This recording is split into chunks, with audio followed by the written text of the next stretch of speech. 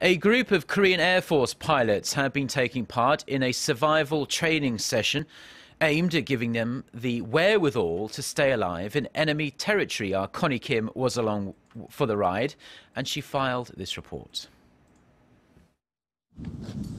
A pilot in his parachute fights strong winds and waves in an attempt to make a safe landing in the waters below. This simulation training devised by the Korean Air Force aims at helping pilots learn to survive in the enemy's territory after ejecting from their jets. The pilots' survival battle has started.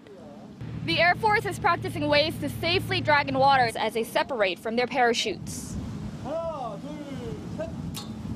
This part of the drill requires pilots to maintain their balance despite a strong current to keep themselves from being dragged underwater by the chute. Next, pilots must move quickly to deploy an inflatable raft. Upon seeing their own troops, they signal their position and launch a flare gun to relay their location to the unit. However, pilots are at risk of drifting in the waters if they're not spotted by their rescue team on time. And this is where the survivor kit, equipped with a compass, multi-purpose pocket knives, and a flashlight comes in handy. It takes a lot of time and money to train a single pilot.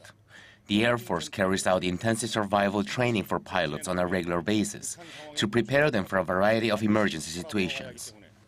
Preparing for cases when the pilots' boats reach land, they continue their survival training on land. As part of the drill, the pilots learn how to make fire, find food, and use their boats to make hideouts. It's all part of a 5-day survival training session that took place this week in Namhae County in waters off of Korea's southern coast.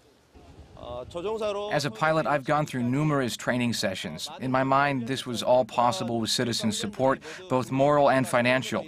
Through this survival training, I have the sense that I'm not only protecting myself, but also the Korean people. The Air Force carries out more than 10 survival training sessions every year, and pilots must receive this training every 5 years. Connie Kim, Arirang News, Namhae.